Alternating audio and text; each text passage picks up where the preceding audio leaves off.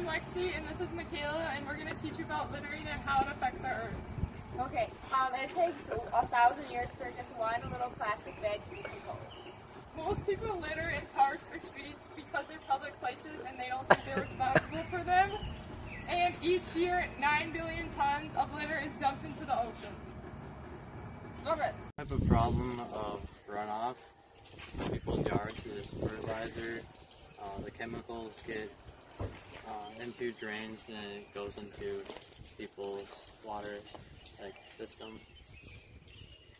It goes back into their water source. One problem today that most people don't realize is runoff from people's minds. What do you think you're doing? Do you know it takes 1,000 years for this to decompose?